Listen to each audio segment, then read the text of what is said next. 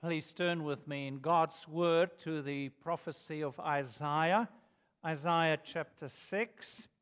And we will remember that Isaiah chapter 6 comes in that first third part of the book of Isaiah. That first third, which is all about the news of persecution coming, of hardship, of God's discipline of His people, even the punishment of those who have lived ungodly lives and who are not really His people, although they have been circumcised.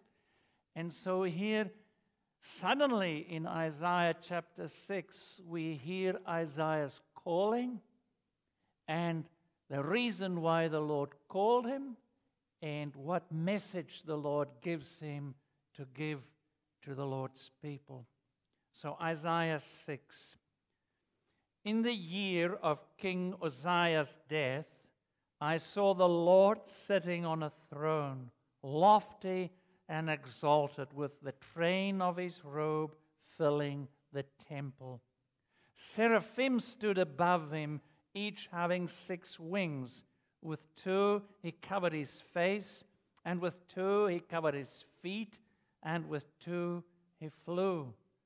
And one called out to another and said, Holy, holy, holy is the Lord of hosts. The whole earth is full of His glory. And the foundations of the thresholds trembled at the voice of Him who called out, while the temple was filling with smoke.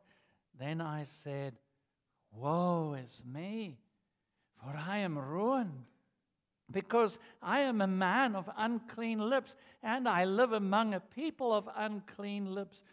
For my eyes have seen the King, the Lord of hosts. Then one of the seraphim flew to me with a burning coal in his hand, which he had taken from the altar with tongs.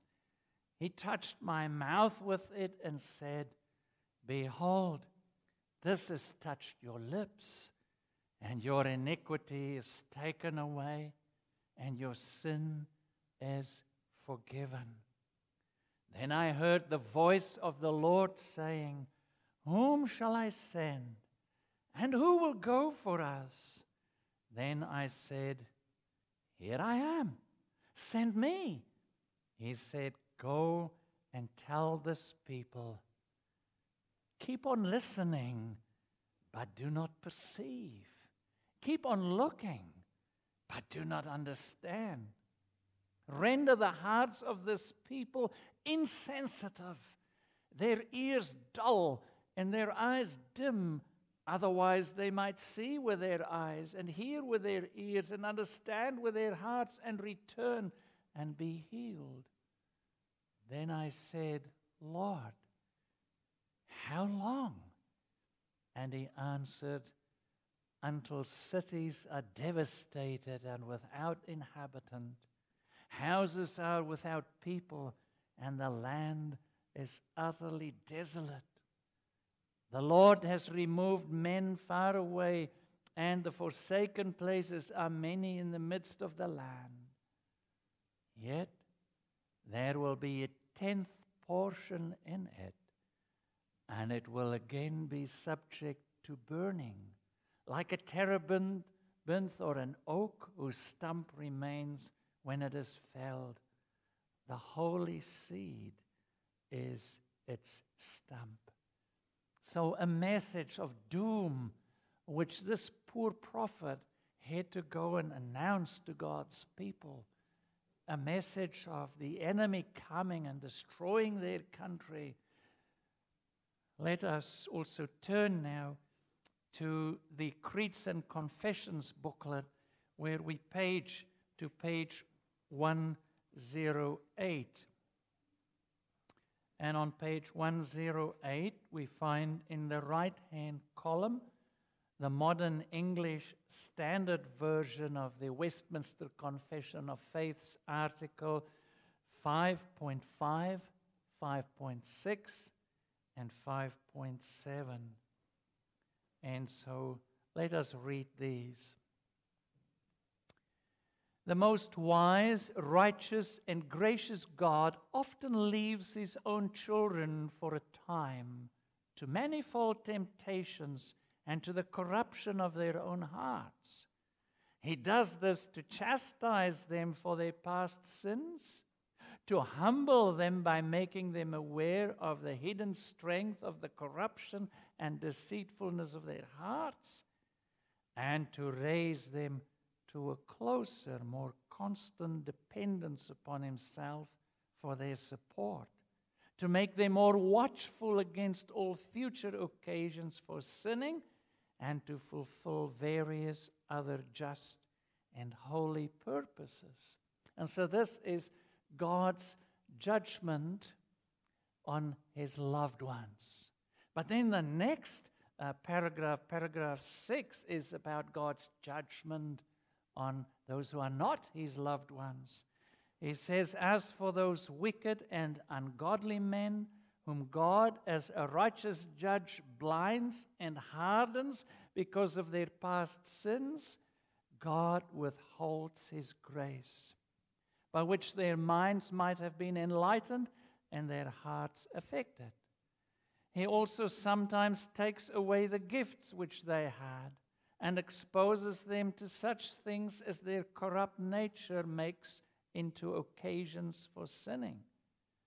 Moreover, he gives them over to their own lusts, to the temptations of the world and the power of Satan, by which they harden themselves even under the same means which God uses to soften others.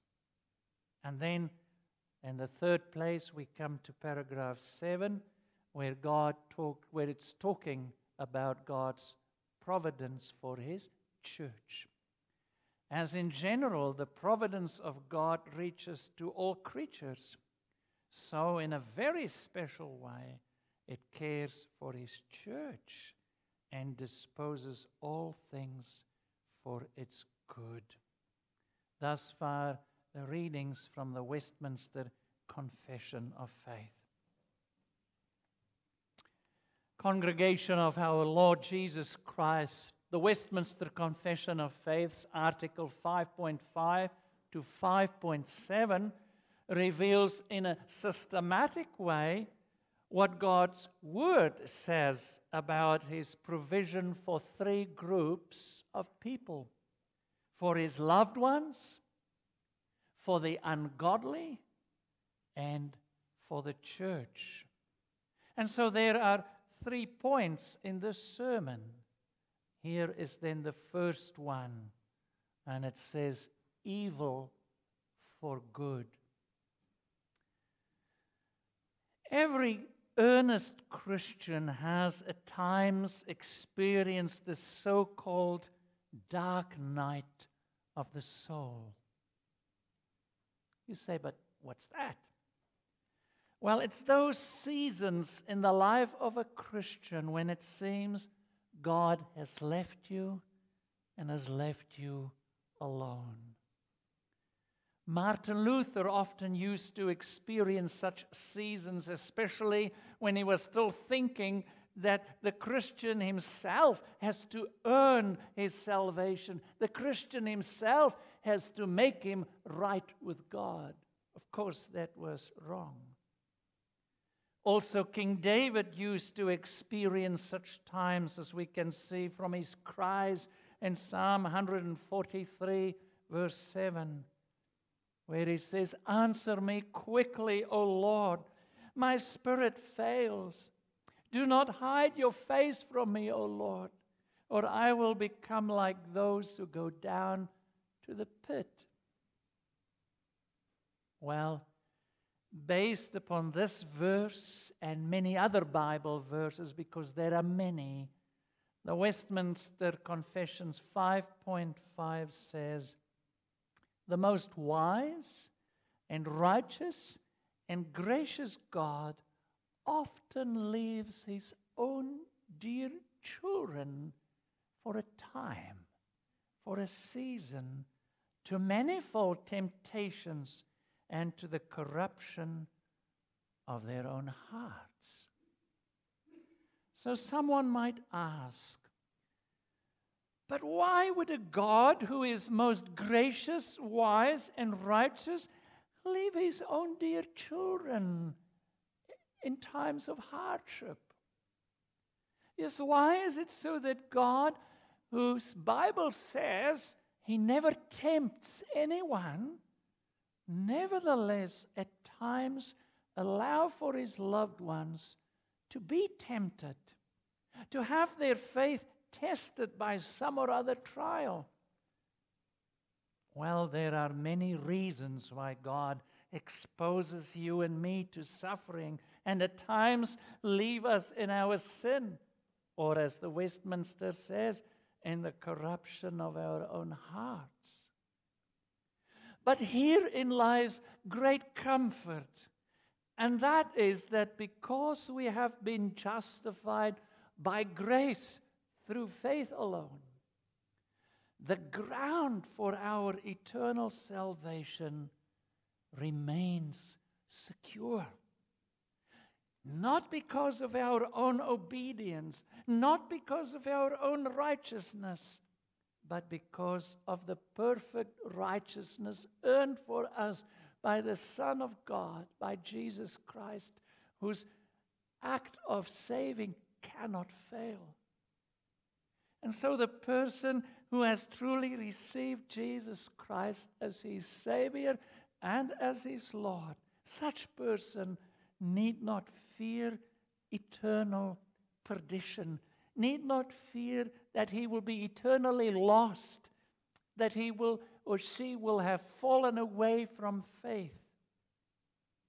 Nevertheless, even though Christ's righteousness secures your and my eternal salvation, you and I are still sinners.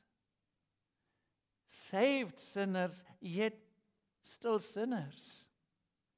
And so in our daily walk with God, you and I are either pleasing to him or displeasing to him. And in this pilgrimage, this Christian walk of ours, we may so grieve the Holy Spirit in God the Father that he will chasten us, he will discipline us. But let's remember that God chastens and disciplines his own children not as final judge, but as tender Father who exercises discipline. As the book of Hebrews 12 tells us, God disciplines those he loves. Indeed, as R.C. Sproul says so well, God may keep us on a long leash, letting us wander to a place where we feel far removed from him and where we are exposed to trials and temptations. Yet in our Lord's Prayer, he, our Lord, taught us to pray. Do not lead us into temptation, but deliver us from evil. And so, what are we actually saying when we pray that petition? Well, are we not saying, please, Father, do for us what you did with Job and for Job? Please put a hedge around us. Yes, protect us to such a degree that even if and when we are tempted by the devil, that he will not totally destroy us or break our faith. My brother and sister, our Lord Jesus, when he was tempted in the desert by the devil, as well as in Gethsemane, he had to withstand the full fiery darts of the devil. Well, pray that you and I will never be tempted by the devil in whatever way. Yes, that God will never expose you and me to severe hardship, too heavy for us to bear. On the other hand, we must realize that God may do so if He thinks it is required for your and my further sanctification, for our holy living. Indeed, part of God's providential care is to expose us from time to time. And so, based upon the Bible, Article 5.5 says, the most wise, righteous, and gracious God often leaves His own children for a season. How long is that season? Well, for some, thankfully, by the grace of God, it is short. However, for others, it's several years of hardship of whatever kind, either because of a life-threatening illness or because of strain in their marriage, or because of grief caused by children, or because of extended periods of unemployment, or because of persecution, as for Pastor Wang Yi, or because of war, as for those Syrian Christians. The Westminster also reminds us that at times God leaves His children to manifold temptations and to the corruption of their own hearts. He leaves them to their own sins. My brother and sister, it's so natural to assume that God's disciplining of His loved ones is because of some specific sin which they have committed. Well, that's how the disciples and the Pharisees thought about the man who had been born blind, John chapter 9. They had one of two options in mind. It was either he who sinned or his parents. But Christ revealed to them there's a third option. It was not that this man sinned, nor his parents, but that the works of God might be displayed in him. So at times, it's not because of your and my sin that God disciplines us, but for His eternal purposes, which may be unknown to you and me. Deuteronomy 29, verse 29. The things revealed are to us, but the hidden things are to God. Thus, as with the man born blind, and as with Job, God's discipline of us is not always because of our sins or because of a specific sin. However, you and I must now not jump to the conclusion that our suffering is never related to our sin. For God may, of course, still discipline the saved sinner for his sins. And so, what should we then do when we suffer hardship or trial, or when we're going through the dark night of the soul? Well, firstly, you and I must remember, and we must keep on trusting, that God, in His providence, has sent us this hardship, and that God is good. Then we must ask, secondly, Lord, what do you have in mind? And wait on the Lord. Thirdly, we need to examine ourselves to see whether we have not perhaps grieved the Lord in some or other way. If so, we need to acknowledge and confess that. We need to ask God to forgive us. Yet, at times you hear people say, and we have talked about it in our men's breakfast as well one day, But Christ has then died for my sins, so surely God is now not punishing me for my sins. Now we talk that God does not punish His loved ones, He only disciplines them. Yes, that's true, but let us remember the fact that Christ has taken our punitive wrath does not prevent you and me from experiencing God's corrective wrath.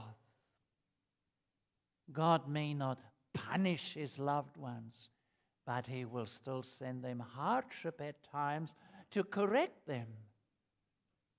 My brother and sister, the Westminster talks about this very fact when it says God does this to humble them by making them aware of the hidden strength of the corruption and deceitfulness of their hearts.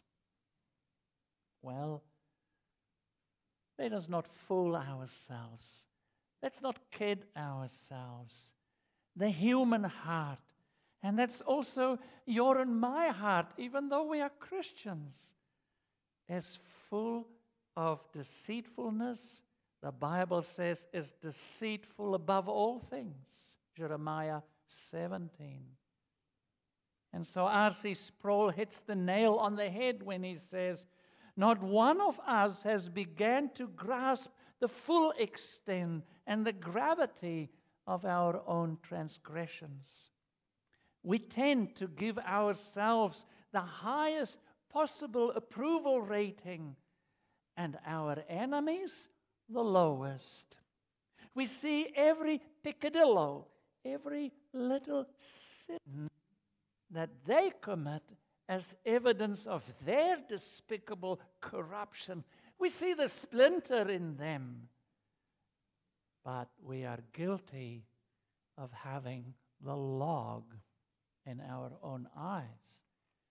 So sometimes God says, like it or not, you are going to see that log, because I'm going to step aside here and remove my blessings from you until you see that log in your eye.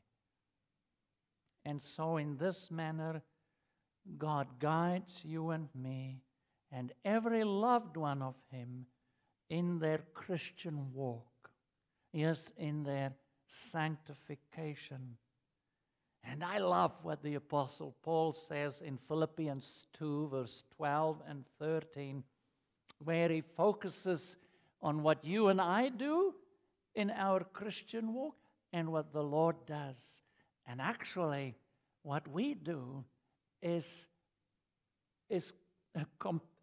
protected and guided and steered by what He does.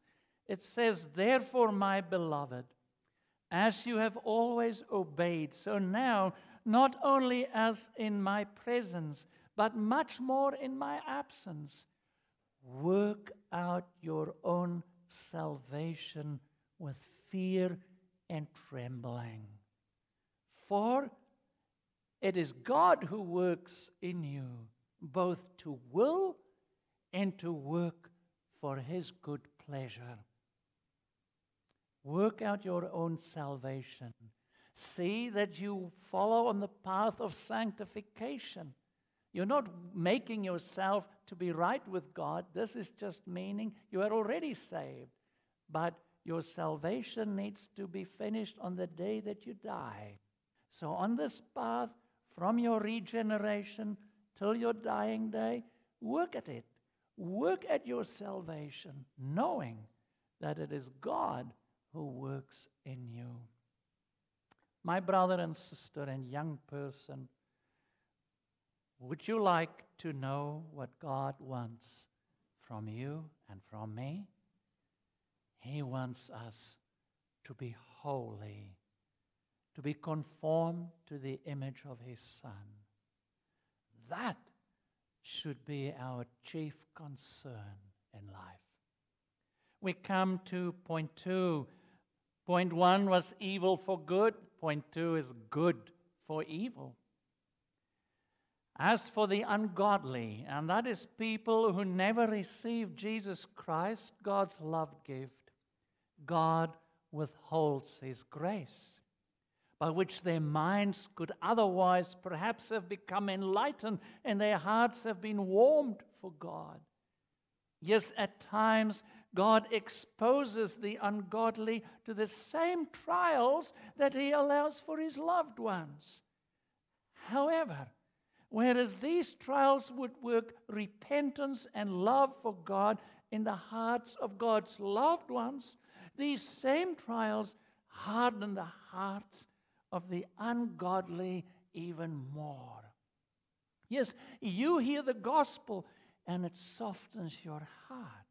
But your neighbor who hates the gospel hears it and responds with even more enmity and animosity than before. So one could, in a sense, say that that which works for the good of God's loved ones works for even more evil in the ungodly. From there, then, the title to this point in the sermon, Good for Evil. So God gives people over to Satan to be exposed to his manifold temptation. And God does this, and God does not just allow these things, but God positively ordains these things. And God's punishment on corrupt people is just. God not only subjects them to further temptations, but He actually also hardens their hearts and He blinds them, as God did with Pharaoh. Then, after imposing these punishments, God further punishes them for their godlessness. In Isaiah 6, our Old Testament passage, we have a clear example of this. God's people, not everyone, we must remember, in God's covenant people was God's people.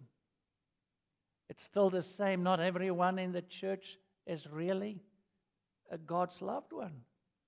And so, because of the sins of God's people, He says, go and say to this people, keep on hearing, but do not understand. Keep on seeing, but do not perceive.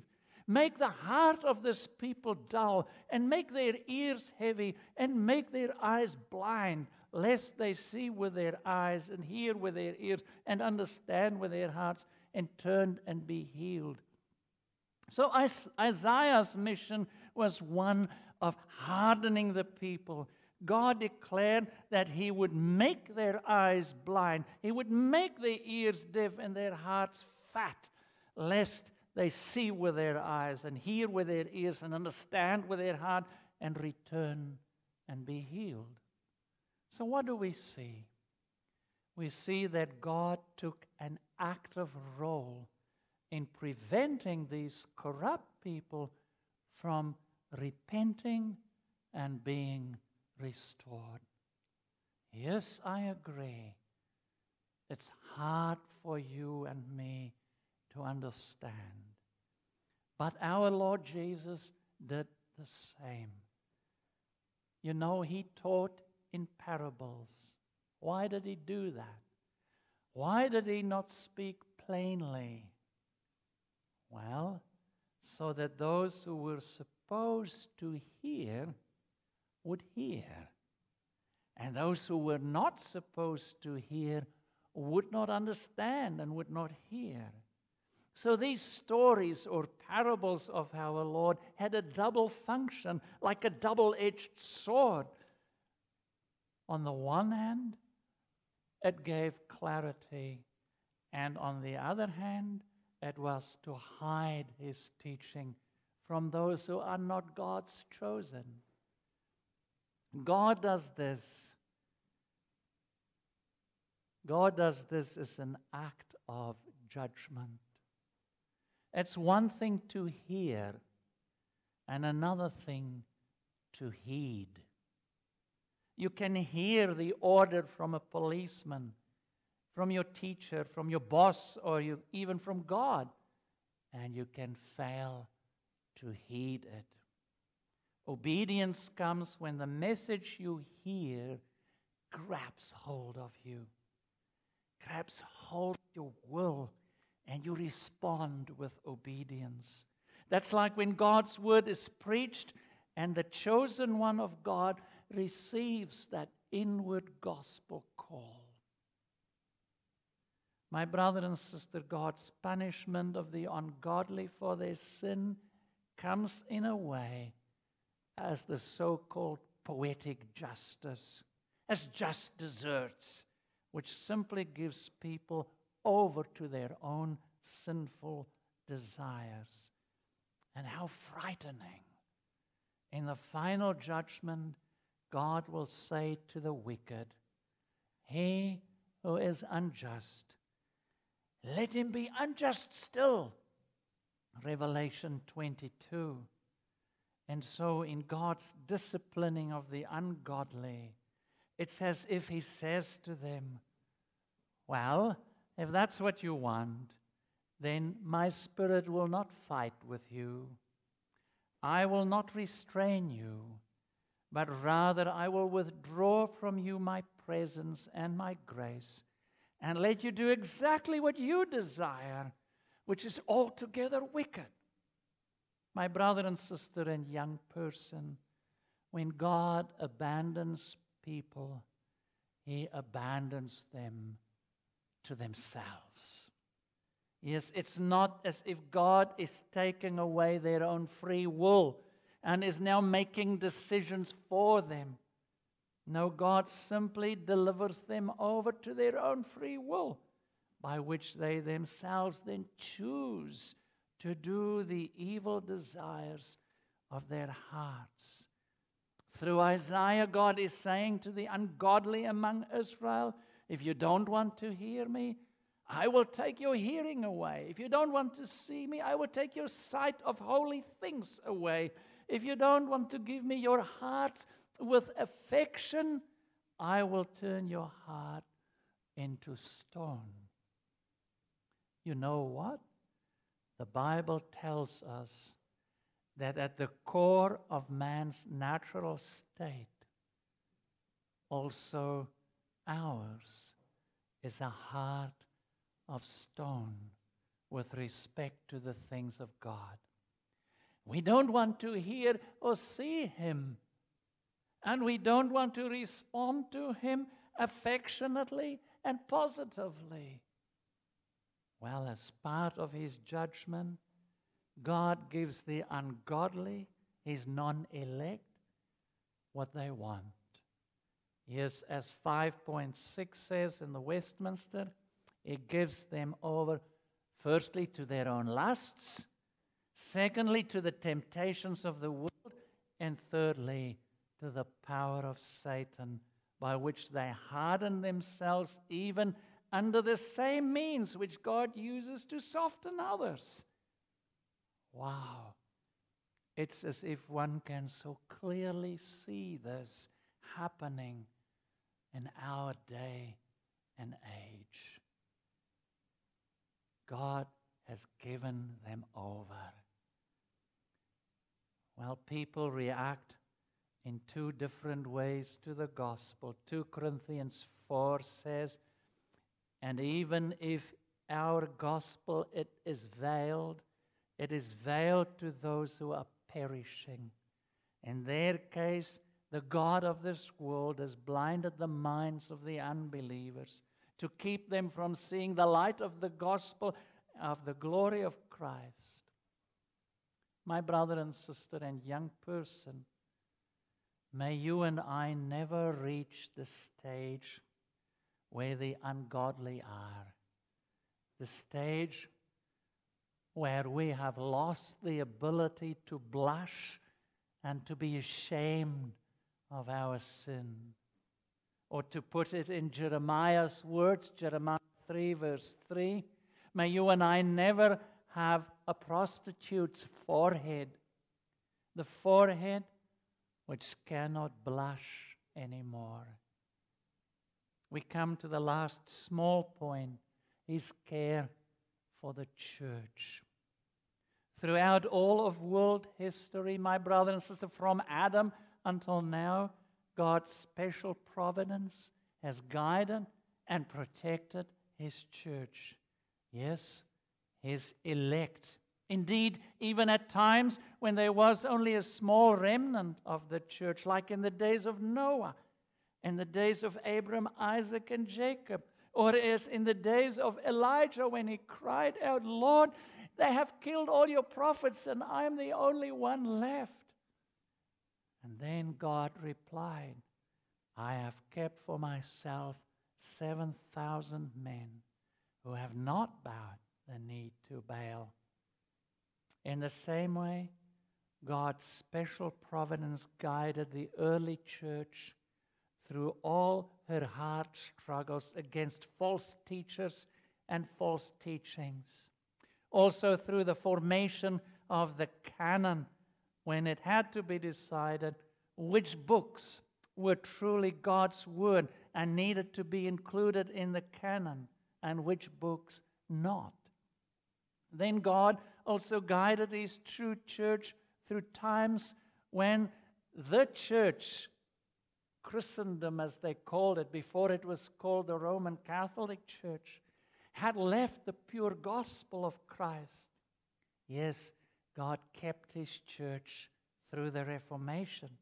And still now, God has kept a remnant of true believers despite the powerful sins of liberalism in the late 1800s, even in New Zealand, even at the then Knox College.